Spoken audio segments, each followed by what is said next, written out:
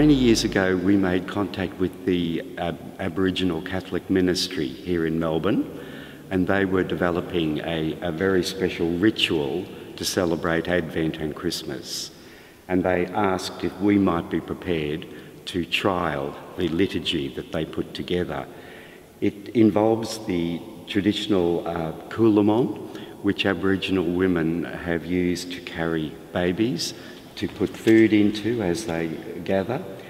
And the ritual takes place at the beginning of Mass on the first Sunday of Advent, and the coolamon is carried into the church by a minister and placed in the bower.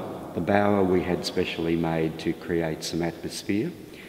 And the coolamon is turned upside down as a sign that we are waiting during Advent. Then at Christmas Mass, the coolamon is turned upright, and the baby, carried in with the entrance procession, is placed then into the coolamon for the Mass. And after Mass, the coolamon and the baby are carried and placed in the nativity set. And they remain there for Christmas. The window behind me is the story of Elijah, and from the Book of Kings.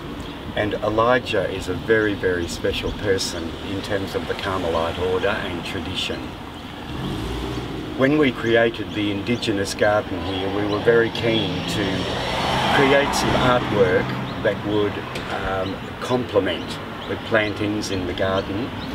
And because of the connection between the Carmelite order and Elijah, we thought that something that told the story would be very appropriate. And having made that decision, we then approached an Aboriginal artist by the name of Vicky Cousins.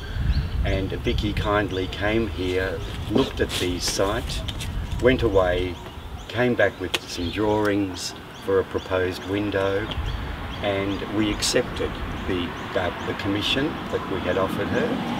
And the glass window was created, and it was made in Geelong by Watherong Glass. And here is the lady herself. So I came to the project to create this story. Michael and the church commissioned me, which I'm very grateful, and it was a great honour and privilege, and an exciting challenge because I'm not a practising Christian person. I follow my Aboriginal spirituality, notwithstanding that I have some Christian understanding, not particularly of the Carmelite ways of knowing. So this story was a bit new to me, and also how do you translate visually a story into symbols that, and because I chose the possum skin cloak, which is a very significant and important cultural object, which has been revitalised into communities as a cultural practice, as the medium for telling the story, because our possum cloaks do that. We have the panels, we have designs on them, and we tell stories. And this is a story of recreation and rebirth. And Michael talked me through the meaning of the story and how it was like Jesus' story, but it was before Jesus come along. And you know, the resurrection of the Son with the fish and the oil and the bread, and so it's very powerful, and in Christian terms that connectedness, I suppose, for want of a better way of saying it.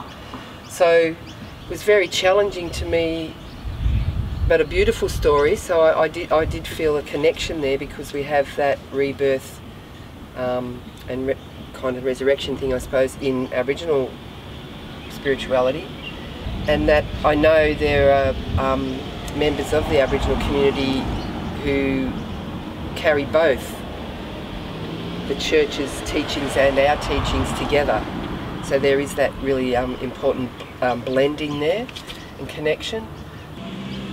Well, this work is another possum skin cloak, in a marine grade stainless steel that's been etched with designs, and the designs are representing the Boonwurrung country that we're on here. So there's campsites, there's eels, races, there's sitting down doing, you know, meeting, gathering, talking business.